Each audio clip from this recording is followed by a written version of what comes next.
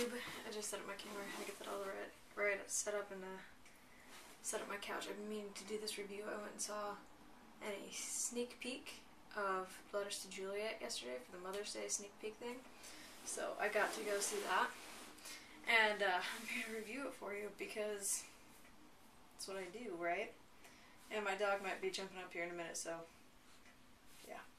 Anyway, Letters to Juliet, I'll summarize it for you. It's about a girl, an American girl, who goes on a pre-honeymoon trip with her fiancé.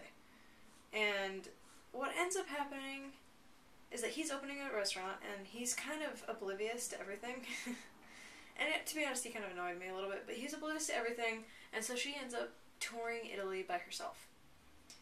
As he goes and meets manufacturers and suppliers and stuff for his restaurant.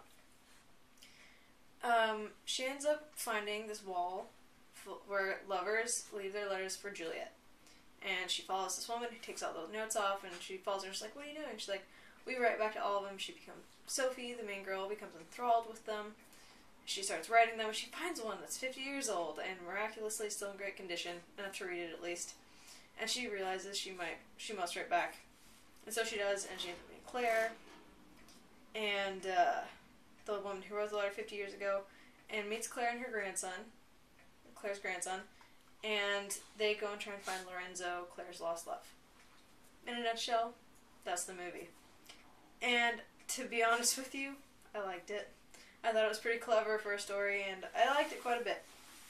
The reason I went to this was because I was going to go to it anyway this weekend. I am a Amanda Seyfried fan. I'll go see anything she's in. It doesn't matter.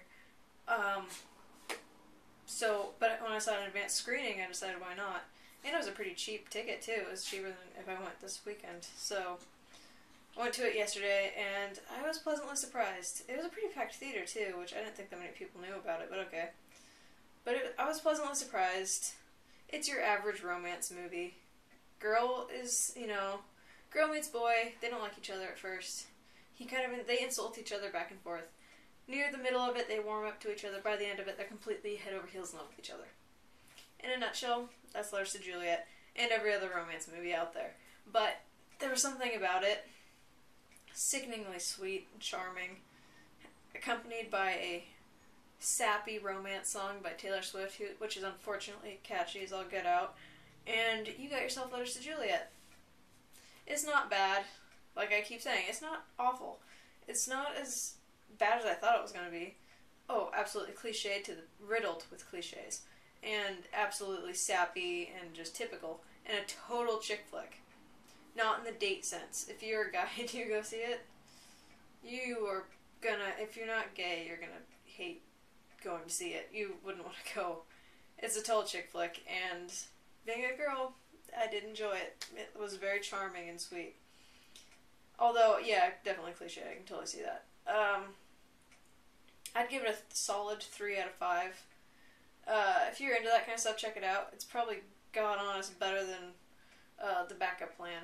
So, go see it. Also, it's set in Italy, and it's gorgeous scenery and cinematography. It's just fantastic for that reason, too. And, yeah, the acting, and it's great. You got Vanessa Redgrave. I mean, come on. She's fantastic. If you've seen Nip Tuck, she's awesome on it, isn't she? And, you got Amanda Seyfried, who's fantastic. And then the guy who plays the British guy, the guy she hates at first and falls in love with. Christopher.Egan. I've never seen him before, but he was pretty good. But, yeah, it's a decent movie. It's a decent romance, and I'm excited to see the advanced screening of it. This is my surprise video for you guys. And, yeah, check it out. This video needs to end now, I know, but, I don't know when it's going to end. Soon. As for Blu-ray updates, I keep teasing you guys, right? I mean, I keep saying every video, oh, there's going to be a Blu-ray update soon. And who knows? There could be one by the weekend. There probably will be one by the weekend. I've got 3 new ones to show you. And, yeah, I've been busy with school and stuff, so I haven't been able to make this video until now. But yeah, let me wrap this up. Letters to Juliet, 3 out of 5, total chick flick. If you're a guy, you probably won't like it at all. The acting is pretty good in it, and it's a solid movie. What more do you need?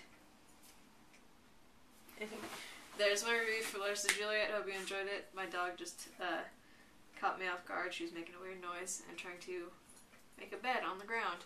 So, yeah. End of this video. Hope you enjoyed it.